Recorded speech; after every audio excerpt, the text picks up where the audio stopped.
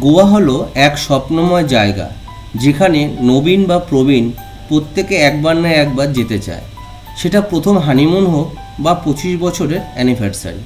প্রাণোচ্ছল সমুদ্রের দাপাদাপি, দিগন্ত জোড়া বালুরাশি, একদিনে প্রাণের পরশ সূর্যোদয় বা বেলা শেষে সূর্যাস্ত সবাই যেন হাতছানি দিয়ে ডাকে। বাঙালির পায়ে যেন সর্ষে। আমরা সবসময় ঘুরতে ভালোবাসি, তাই তো শীত হোক বা গ্রীষ্ম, বর্ষা হোক বা বসন্ত, সবসময় সমুদ্র তট যেন সর্বদা ব্যস্ত। আর হোটেল হোক বা হলিডে হোম, সবার যেন মুখ ভার, বলে ঘর সব বুক। যাই হোক, আপনারা কি জানেন আমাদের এই বাংলায় একটি নতুন ডেস্টিনেশন রয়েছে শুধুমাত্র আপনাদের জন্য। সবাই ভালোবেসে ডাকে বাংলার গোয়া।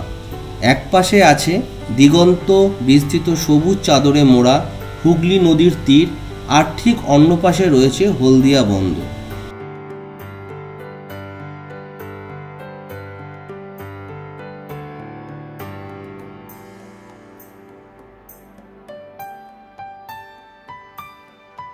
একদিন প্ল্যান করে সকাল 9:20 নামখোলা লোকালে চেপে বসলাম।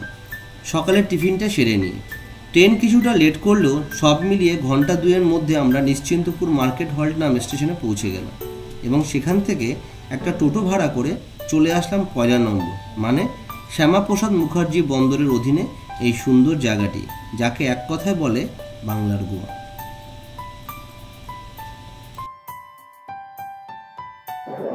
সকালবেলায় এখন বাজে 8:57, শিয়ালদায় এখন 6 নম্বর প্ল্যাটফর্মে গরম গরম পরোটা বিক্রি হচ্ছে। খেয়ে নিলাম এবং যেতে হবে অনেকটা দূর। আর মারাত্মক সুন্দর জায়গা। সকালবেলা উঠে 3টে পরোটা 20 টাকা, আর ডিম নিলে 10 টাকা। যাই হোক, সকালবেলা ব্রেকফাস্ট হয়ে গেল। চলুন।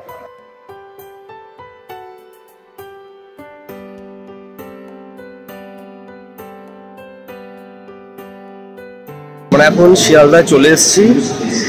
আমাদের নামখানা লোকাল দিয়েছে হচ্ছে 2 নম্বর প্ল্যাটফর্ম।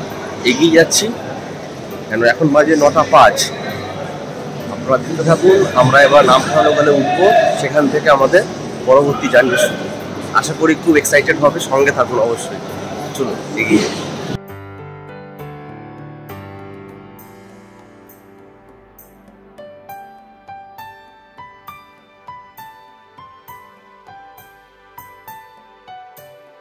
এখন লক্ষ্মীকান্তপুর, এখানে 10 মিনিটের রেস্ট।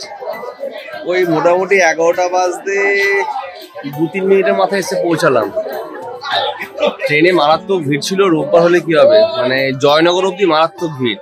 তারপরে হালকা খালি হচ্ছে, আর 4-500 হয়তো স্টেশন, তারপরেই আমাদের নিশ্চিন্তপুর যে ঘাট তার হল্ট অ্যানাউন্সমেন্ট চলছে। চলুন একটুখানি ব্রেক দিলাম, এখন হালকা ফুলকা কিছু খাবো, খেয়ে আবার বেরোবো। আর ট্রেনের মধ্যে একটুখানি হালকা ছোলা খেলাম। আমার সঙ্গে আছে সৌমেনদা, আপনারা যাকে ফুচকা গ্রামে দেখেছেন। যাই হোক, খুব ভালোভাবে আমরা এগিয়ে যাবো আশা করছি। সঙ্গে থাকুন, দেখতে থাকুন, স্টেপ বাই স্টেপ দেখাচ্ছি। ওখান থেকে নেমে নিতে হবে টোটো। কোথায় গেলে সস্তায় টোটো পাবেন সেটাও দেখো। টোটো হোক বা অটো হোক, যাই পাও।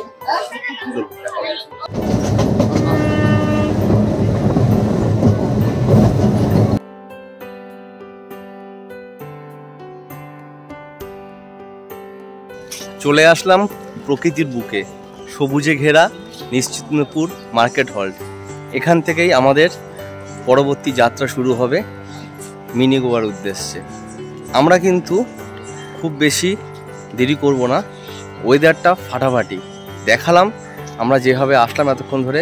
এবার কোথায় গেলে কম পয়সা পাওয়া যাবে অটো বা টোটো, সেখানে আপনাদের নিয়ে যাব। একদম স্টেশনের কাছ থেকেও আছে, যদি আপনারা নিতে চান অবশ্যই নিতে পারেন।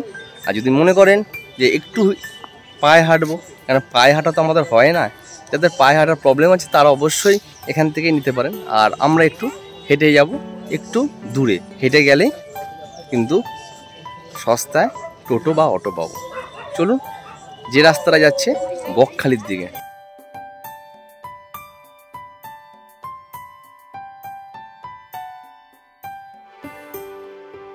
এই মোড়টায় চলে আসলাম। এই ডান দিকে রাস্তাটা যাচ্ছে বকখালি, আমরা রাস্তাটা জাস্ট ক্রস করব। ক্রস করে কিন্তু ওখান থেকে আমরা টোটো ধরবো। আপনি যে টোটোগুলো দেখছেন এই টোটোগুলোই যাচ্ছে পয়লা নম্বর, যেখানে আমরা আজ যাচ্ছি আপনাদেরকে সঙ্গে নিয়ে। তাহলে চলুন এগিয়ে যাই টোটোর উদ্দেশ্যে। আমরা এখন টোটোতে বসে আছি, চৌরাস্তার মোড়টা পার করলাম, পার করে এসে এখান থেকে টোটোতে উঠলাম। আপনাদের আগেই বললাম, যদি আপনি স্টেশনের কাছাকাছি থেকে টোটো নেন, ওরা কিন্তু ওদের মনের ইচ্ছা মতো বলবে, বলে অনেক দূর, কিন্তু একটুখানি একটু হাঁটতে হাঁটতে চলে আসবেন। সামনে চায়ের দোকান, মিষ্টির দোকান আছে, খেয়ে নেবেন। রাস্তাটা ক্রস করে এসে এখান থেকে আমরা এখন যাব পয়লা নম্বর, মাত্র 10 টাকা। আমার সঙ্গে তো আপনি চিনতেই পারছেন, আর আজকে কিন্তু কেউ নেই, আমি আর আমার এই ভাইটা আছি, একসঙ্গে মিলে ছুটি আনন্দ করবো। যাচ্ছি আমরা বাংলার গোয়া, সঙ্গে আপনাদের নিয়ে।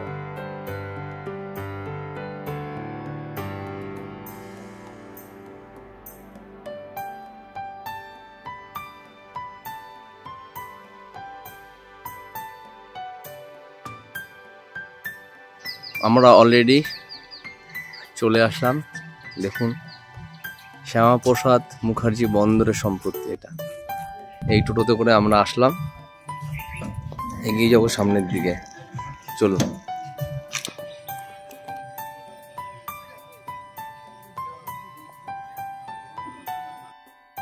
আমরা কিন্তু এসে পৌঁছালাম পয়লা নম্বরে, যেখানে এতক্ষণের অপেক্ষা করছিলাম।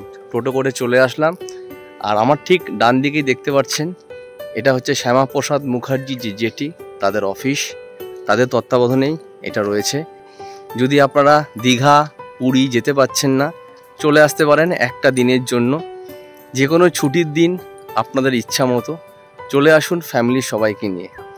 আমরা আপনাদের সঙ্গে করে নিয়ে আসলাম বাংলার মিনি গোয়া, যেখানে থেকে আপনারা গোয়ার কিছুটা অনুভূতি, দীঘার কিছুটা অনুভূতি অবশ্যই পাবেন। তবে এখানটা কিন্তু একটুখানি কোলাহল মুক্ত। যারা কোলাহল পছন্দ করেন না, গ্রাম বাংলার মধ্যে ঠান্ডা একটা শান্ত জায়গা খুঁজছেন, চলে আসুন সবাইকে নিয়ে। ট্রেন পথে আসা যায়, নিজেদের গাড়ি থাকলে সেটা নিয়েও চলে আসতে পারেন, কোনো প্রবলেম নেই। এবার আমরা এগিয়ে যাব আস্তে আস্তে, আরও কাছে, আরও কাছে, আরও কাছে। তো সুন্দর ঠান্ডা হাওয়া, অসাধারণ।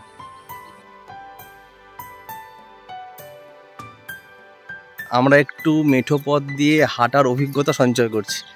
দেখতেই পাচ্ছেন যে মাঠঘাট, রাস্তাটা পুরো মেঠো, ভালোই লাগে গ্রাম বাংলায় এসে মেঠো পথ দিয়ে। তবে খালি পায়ে হাঁটতে পারলে একটা আলাদা এক্সপিরিয়েন্স হতো, সেটা আর হয়ে উঠছে না। আর এসছি, ওয়েদারটা ভালো আছে, একদম রৌদ্র উজ্জ্বল, কিন্তু ঘাম হচ্ছে মারাত্মক। যাই হোক, ওয়েদারে আপনাদের জন্য কষ্ট করতে রাজি আছি, সব কিছু দেখাতে, প্রকৃতির সৌন্দর্য দেখুন। আবার হচ্ছে গাছের তলায় চলে আসলাম, ঠান্ডা ওয়েদার, হেভি লাগছে। যাই হোক, দেখাই আপনাদের জন্য, এই যে গাছের তলায় আমি রয়েছি, কি ঠান্ডা লাগছে, ভালো লাগছে, মনে হচ্ছে যেন নিশ্চিন্ত। আর কাদা মাখা রাস্তা দিয়ে যদি কেউ আসতে চান, তবে আমরা যেখান থেকে আসছি মাঝখানটা কাদা, যেহেতু দুদিন আগে বৃষ্টি হয়ে গেছে শুনলাম। মেঠো পথে তো বৃষ্টি হলেই কাদা হবে, এটা একদম নিশ্চিন্ত। যাই হোক, খুব ভালো লাগছে, যাচ্ছি একদম। দেখাবো হলদিয়া বন্দরকে, যে কি সুন্দর দেখতে লাগে। আমরা চলে আসলাম আপনাদেরকে নিয়ে বাংলার গোয়া, মিনি গোয়া, যাই বলুন না কেন, সেটা দেখাতে। চলুন এগিয়ে যাই, আর গ্রাম বাংলার সৌন্দর্য আপনাদের দেখাতে থাকে। গ্রাম বাংলার মেঠো পথ দিয়ে এগোবো, সেটাও আপনাদের দেখায়। কিন্তু ঠিক কাদা বাঁচিয়ে বাঁচিয়ে বেশ সুন্দর করে এগিয়ে চলেছি। দেখুন, সুমনদাও যাচ্ছে, আমিও যাচ্ছি। কাদা আছে, তবে রাস্তায় হাঁটার মতো আপনি কিন্তু জায়গা পাবেন, সেই স্পেসটুকু কিন্তু দিয়ে রেখেছে। হ্যাঁ, কি সুন্দর চারিদিকে সবুজ আর সবুজ, দুটো সবুজের মাঝখান দিয়ে আমরা এগিয়ে চলেছি। পাখির কলকাকুলি শোনা যাচ্ছে। দেখুন কি সুন্দর জবা ফুল হয়েছে, ছাদে হয়েছে কুমড়ো। গ্রাম বাংলায় আসলে এটা কিন্তু একটা আলাদা পাওয়া, যাই বলুন না কেন, ভালোই লাগছে। চারিদিকে সবুজ আর সবুজ, মাঝে মধ্যে কিন্তু পা ডুবে যাচ্ছে, কেন কাদা নরম আছে এখনো।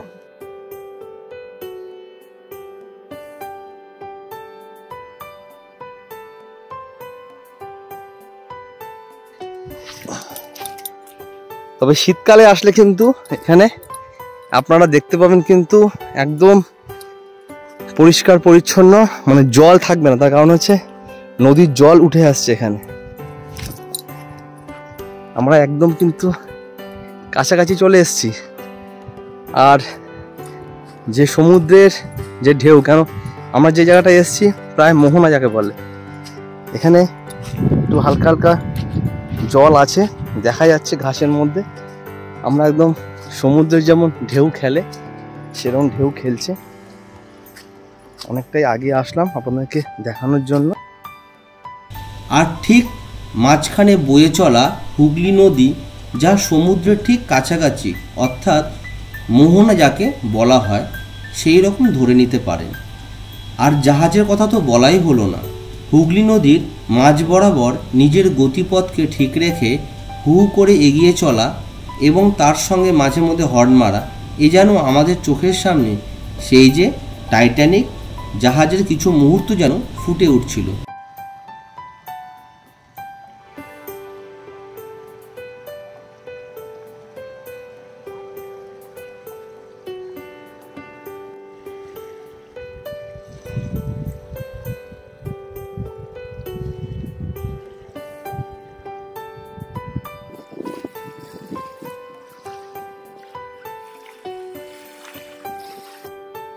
একদম নদীর কাছাকাছি শুনতে পাচ্ছি নদীর সুন্দর কুলকুল করে আওয়াজ, আপনারাও শুনতে পারলেন, দেখালাম আপনাদেরকে। আর দূরেই হচ্ছে হলদিয়া বন্দর, একটু আগেই একটা জাহাজ গেল, সেটাও দেখালাম। সত্যি কথা বলতে কি, যদি না আসেন এই ফিলিংটা কিন্তু বলে বোঝানোর না। একদম পাড়ে এখানে জল কুলকুল করে করছে, আর দেখতেই পাচ্ছেন একদম সবুজ মাঠ।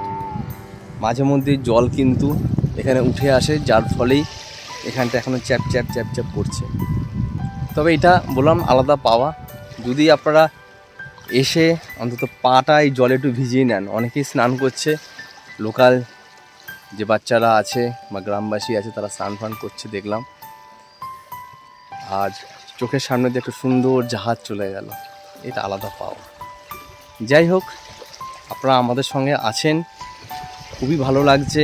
এবং বাংলার মিনি গোয়া বলতে গেলে যে একদম কাছাকাছি, আমাদের ঘন্টা দুয়েক লাগলো, ঘন্টা দুয়েকের মধ্যে আমরা পৌঁছে গেলাম বাংলার মিনি গোয়া যাকে বলে। দেখুন আকাশ পুরো এখন মেঘলা হয়ে গেছে, কি অসাধারণ, প্রকৃতি যেন খেলা করছে আমাদের সঙ্গে।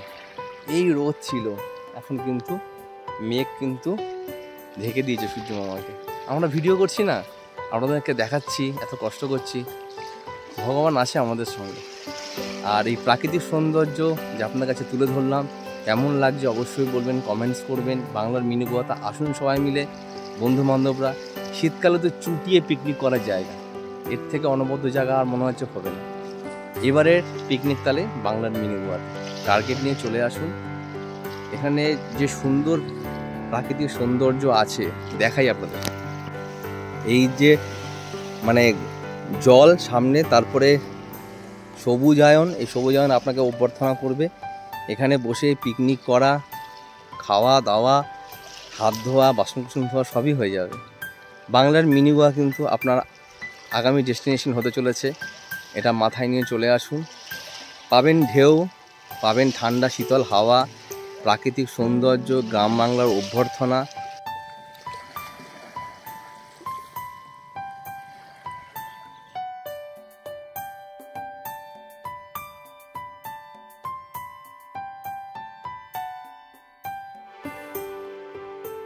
হুগলি নদীর পাড়ে সবুজের চাদর বেছানো, দেখুন কি অসাধারণ, যেন কেউ সবুজ চাদর কেউ বিছিয়ে রেখেছে, আপনাদের অভ্যর্থনা করছে। আর একটা জাহাজ আসছে অনেক দূরে, দেখা যাচ্ছে, অবশ্যই দেখাবো। জাহাজ চলাচল আমরা সাধারণত দেখেছি সিনেমায়, কিন্তু চোখের সামনে জাহাজ চলে যাচ্ছে, আরও ভুলে গেলাম টাইটানিক, সেখানেও কিন্তু দেখা, সেটা অবশ্য সিনেমায়, কিন্তু একদম চোখের সামনে জাহাজ তত্তর করে এগিয়ে চলেছে, সামনে সবুজ চাদরে মোড়া প্রান্তরকে ফেলে রেখে এগিয়ে যাচ্ছে হলদিয়া বন্দরের পাশ দিয়ে, হয়তো অজানা কোনো পথে, যেটা আমাদের জানা নেই। যাক, সবাই সুস্থ ভালোভাবে এগিয়ে যাক, সে চলে যাক তার নিজের গন্তব্যস্থলে। বিকেল হচ্ছে আস্তে আস্তে, ফলে এখানে দেখা যেতে পারে আপনার পছন্দের অসাধারণ সূর্য অস্ত। সূর্যটা আস্তে আস্তে ডুবে যাবে, মেঘের ছটা রঙে ভরে যাবে, সেটা কিন্তু একটা আলাদা সৌন্দর্য। সবাই মিলে আসুন, দেখুন এবং দেখার সুযোগ করে দিন। আপনাদের সবার কাছে আমার একান্ত অনুরোধ বলতে পারেন।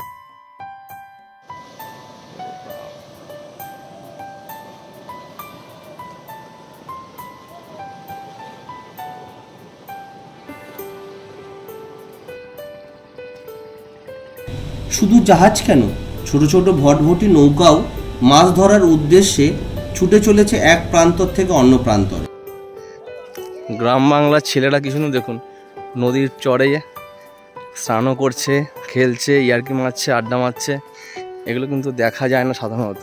সেটা দেখাতেই আপনাদের কাছে ছুটে চলে আসলাম, আপনাদের সবাইকে নিয়ে। এখন খেলছি কি সুন্দর, কাদার মধ্যে খেলার আনন্দই আলাদা। হুগলি নদীর পাড়ে কিছু লোকাল ছেলেদের খেলাধুলাও চোখে পড়ল। তারপর তারা ঝাঁপিয়ে পড়ল নদীর জলে, যাকে বলে গা গরম করে আবার শীতল জলে নিজেদের গাকে ঠান্ডা করে নেওয়া।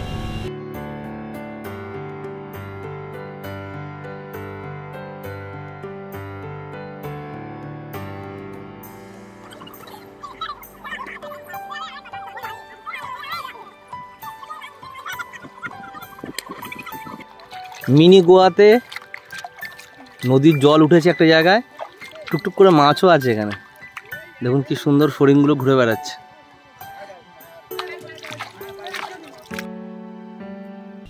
আমরা বৃষ্টির পর গিয়েছিলাম বলে নদীর তীরবর্তী জায়গাগুলো একটু কাদামাটিতে ভরা ছিল, কিন্তু আগামী শীতের একটি দিনের পিকনিকের সেরা স্পট হিসাবে একটি দিনের ঘুরে আসার তালিকার মধ্যে আমরা এই বাংলার গোয়াকে রাখতেই পারি নিজেদের ডেস্টিনেশনগুলোর মধ্যে।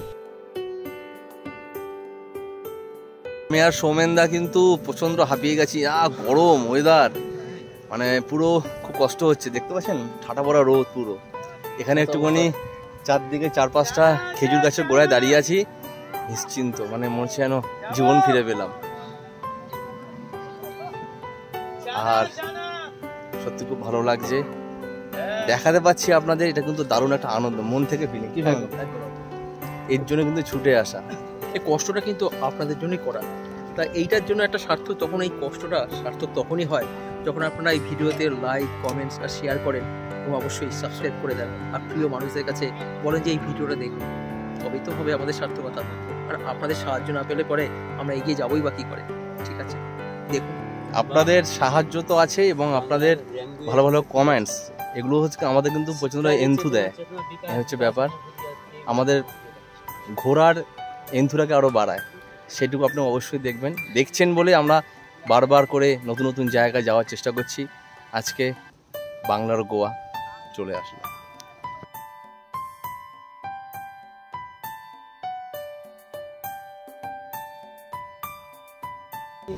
আমরা বিদ্যালয়ে যা পড়াশোনা করিয়া যেটুকু ঘুরিয়া গিয়া যেটুকু অবশিষ্ট অঙ্গ আমার চরিত্রের মধ্যে অন্তর্নিহিত মৃত্যুর আগে পর্যন্ত থাকে, সেটাই হচ্ছে শিক্ষা। একদম